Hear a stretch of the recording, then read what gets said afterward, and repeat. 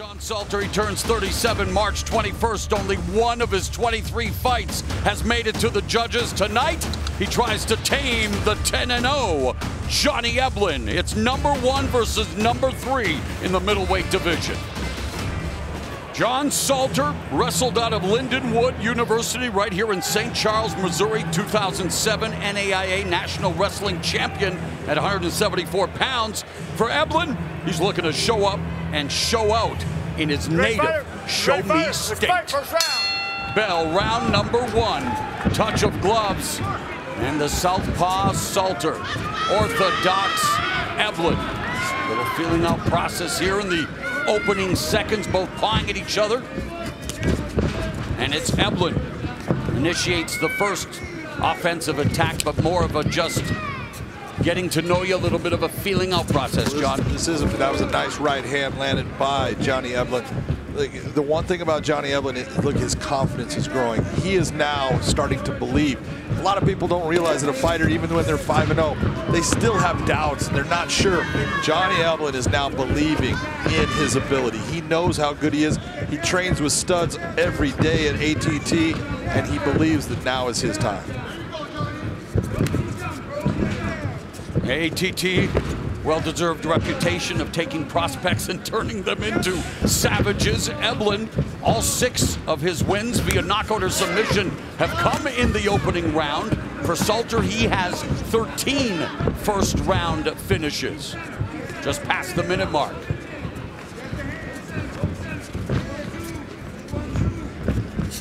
John Salter giving a couple different reads. That was a beautiful left hand landed by John Salter on the entry by Johnny. Eblen looking for the takedown, scoops out the legs and secures it. Salter very comfortable off his back. Despite starting Jiu-Jitsu training at the age of 21, a Brazilian Jiu-Jitsu black belt, and great fight IQ when it comes to the ground game for John Salter. Let's just be honest about this. There's a lot of black belts out there. They are not the level of John Salter. Salter is a world-class grappler. The guy is a phenomenal jiu-jitsu practitioner with the wrestling that he already had to bring in. Yeah, and speaking of wrestling, Eblen started at the age of 5, wrestled D1 for the University of Missouri. Alum include Ben Askren and Tyron Woodley. Michael Chen, I believe. Yeah, and you see right there, you see right away, Salter bringing up for a triangle attack. Look at his coaches. Johnny having to work his way through that. Look at this guy can move. He's going for the arm now. Salter looking in trouble. The submission, the 11th of his career, looking to knock Johnny Eblen from the ranks of the undefeated. Eblen submit, and Eblen slips out. Well done, and now in the close guard of Salter. Look, man, you get into those Spider-Man-like attacks, all of a sudden that web is closing in around you. That's what John Salter will do. Johnny needs to be very careful about when he allows himself to get some separation, and that he needs to be bringing shots down on Salter to stop his ability to lock up those submissions.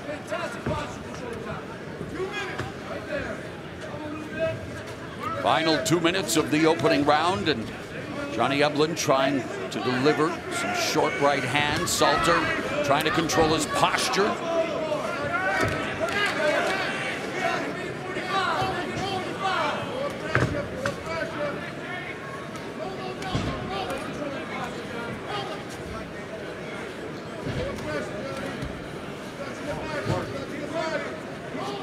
And this is what John Salter cannot do. He cannot sit here and allow Johnny Eblen to be in his guard and just let him grind on him.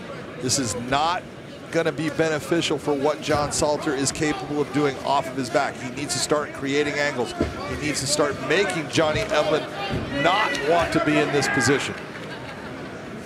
Interestingly, Eblen popped up and then put himself back.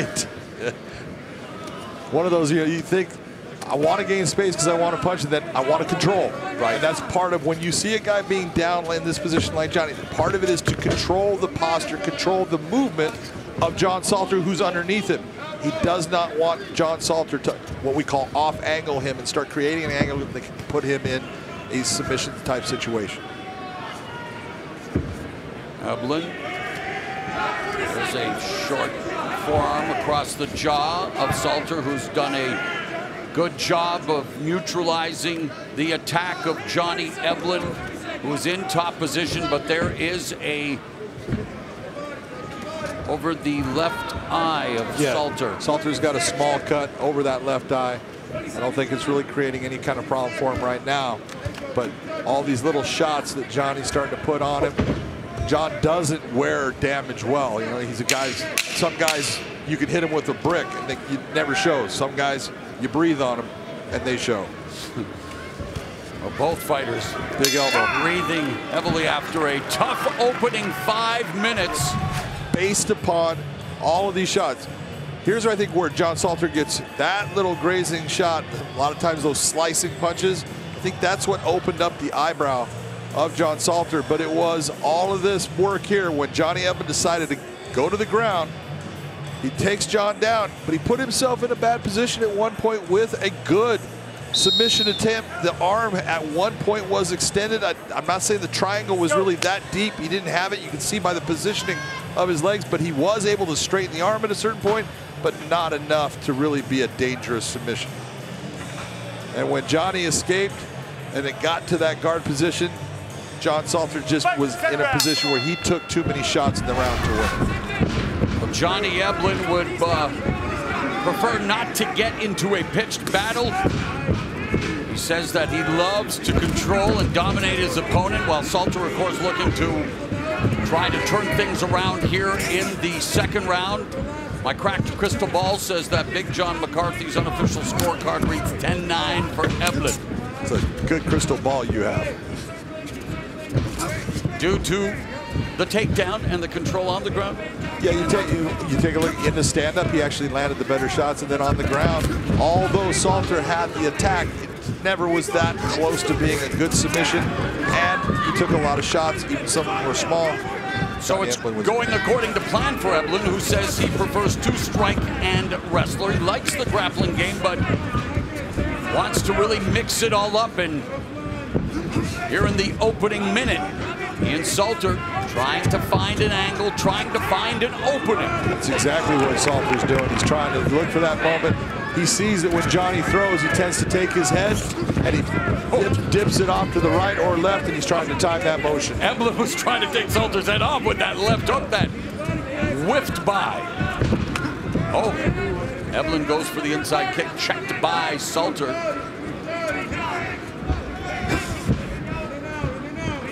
Both of them trying to navigate distance. And that was perfectly solid. In range for Eblen. Lands that body kick, right hand, backs Salter up. Yeah, right now, as you're seeing, John Salter starting to go back a little bit more often. And he's not getting his head off the center line. Absolutely, exactly the point. Notice his motions actually stopped a little bit, breathing a little bit harder. It's not that he's tired.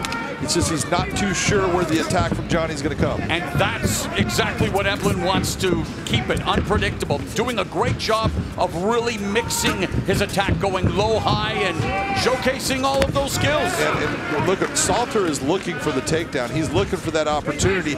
He's just not seeing it. Take a look at the base and positioning of Johnny Eblen and the way he's kind of squatting down. You saw that nice little twitch of the leg. That's going to stop Salter at times. And now he goes for the takedown. As it did against Gegard Mousasi. Hello. Twitch of the leg. Something that Salter says really got into his head.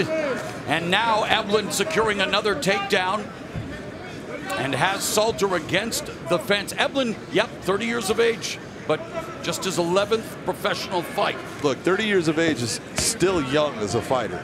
And Johnny Eblen's got a lot of upside to him coming up. And he's, like I said, he's getting better. And right here, and he's well preserved for a 30-year-old. And the fact that he's actually willing to take the fight to the ground against someone like Salter, who everyone knows is dangerous there, says a lot about Johnny's confidence. Well, and it says a lot about him that at 10-0, he's already ranked number 3 and bringing it to the number 1 ranked John Salter in this fight, John. Yeah. Salter just waiting for Johnny to give him a little bit of a rise so he can start to pull on that leg. Sit up. Johnny not going to do anything at all. He's going to stay nice and based. Trying to keep heavy hips. Pinch down on the arm now that Salter is trapped. Oh, and That was Salter looking for the leg lock. Eblen's lone submission win was via guillotine choke back in August of 2018.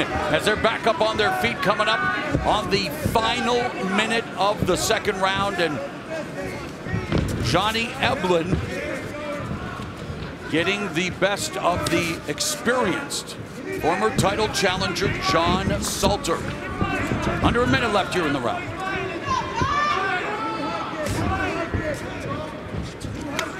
Nice body kick. Whip that into Salter. And those body kicks and that little twitch of the leg that he's giving, it's giving Salter problems. He's not able to read what's coming. Yeah, he's, again, John, you assess Eblen's performance here coming up on the final 30 seconds of the second round against a guy who has been there and done that against, you know, John Salter. Well, I really like when Johnny goes into his orthodox stance, he utilizes that kick with the right leg. Stuffs the takedown. And he's got a good jab that he's using. When he goes into the southpaw, he doesn't seem to jab near as much. Underhook and Salter on his feet, knee up the middle. And that was a little south of the equator. Here at the family arena, a shot to the family jewels. Kind of both guys. A little bit off on Johnny's, but. Stay right there, buddy. Yep. Stay right there. No, stay there. Stay back there. You ready to go? You ready to go? Ready to go? Time in. Fight! Action resumes. A touch of the gloves. And Eblen resumes his attack. Head kick blocked by Salter.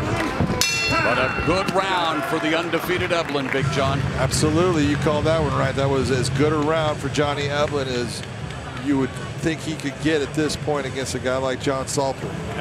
Ready?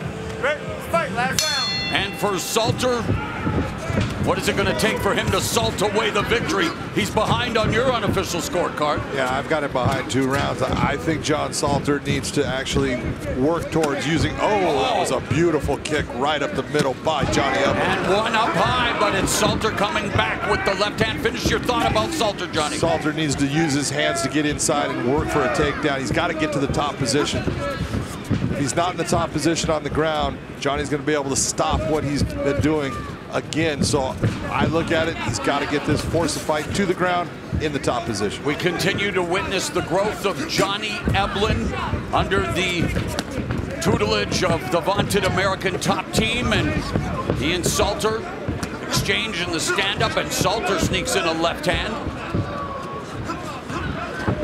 Eblen's still a little wild with the striking, John. Every time he goes to southpaw, Moro, I'm seeing he starts to get a little wider with his shots. Right to the body by Salter. There's a right to the body by Eblen. Johnny Eblen, when he's in that orthodox stance, clean, crisp, straight shots, beautiful jab. He's done some great work. Beautiful kick with the right leg to the body.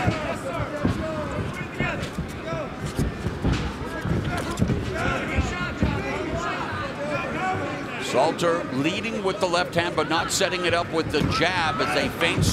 Sharp right hand down the middle, right to the body. Counter left upstairs by Salter.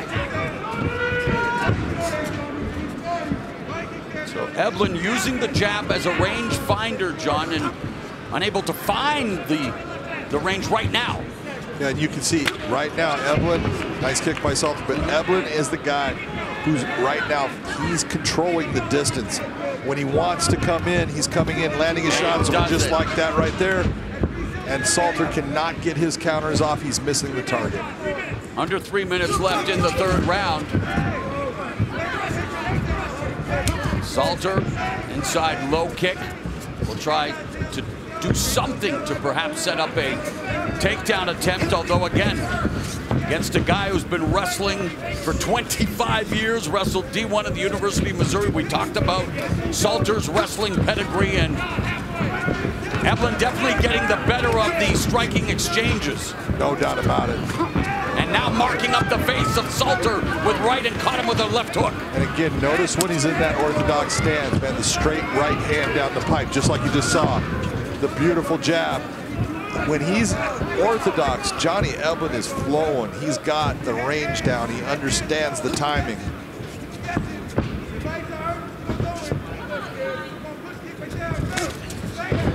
Nice check right there by Eblen.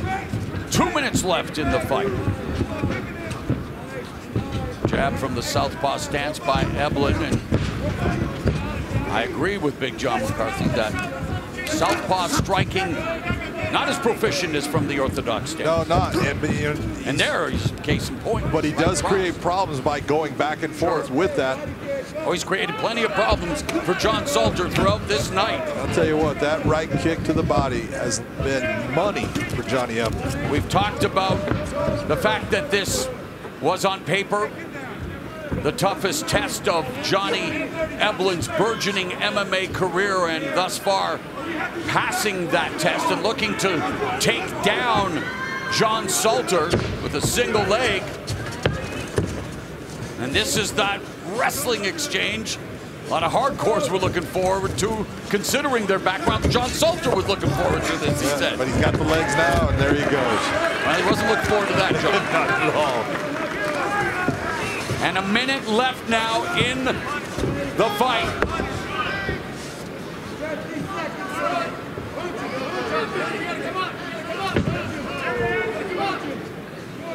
Steve Mocco got Johnny Eblen to American Top Team, where he met Mike Brown, King Mo, Dean Thomas, and that murderer's row of competitors. Next thing he knew, he was quitting his job, fighting full time. And now with less than 30 seconds left, Johnny Eblen on the cusp of conquering the biggest name of his career, looking to move to 11-0. Johnny Eblen has been smoother than a bowl of boards and cheese in this. He has just been fantastic.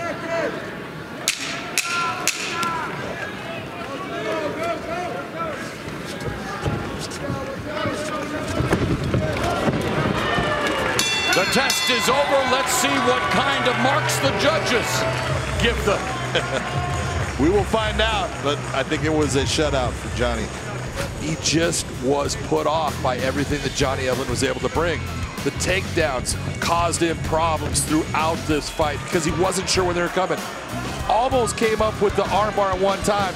Right there, it wasn't close, but it was the one attack that John Salter had. But that body kick, man, over and over he landed that, and then right back to taking him down again. John Salter just was unable to figure out the rhythm and pace of what Johnny Eblen was doing. And when he was in, like I say, that orthodox stance, that right hand, just beautiful. Here comes another kick to the body. All of those hurt. Ladies and gentlemen, for the decision, we'll go to your three judges at cage side. Marcel Varela, Jaron Villel, David Hewitt. All have exactly the same at 30-27. I'll have it for the winner by unanimous decision. The human cheat code, Johnny Eblen. Well, good to have baseball back, and Johnny Eblen, he pitches a shutout in the biggest fight of his career, passing it with flying colors as he defeats John Salter, and he's standing by with Big John McCarthy. Ladies and gentlemen, I am here with Johnny Eblen. Johnny, that was just a beautiful performance against a very, very good veteran fighter, a guy that's crafty. You used your footwork, you had him off balance, you mixed up everything. You mixed up your wrestling, your hands. That human cheat code thing, it's starting to become real. Damn right. But hey, let me take a second to thank all you innovators, all you electricians, plumbers, mechanics, all the people that do the dirty work in this society. I appreciate you guys for putting up with all the bullshit and making this dope-ass reality what it is so I can fight in the cage for their entertainment. I appreciate you guys so much.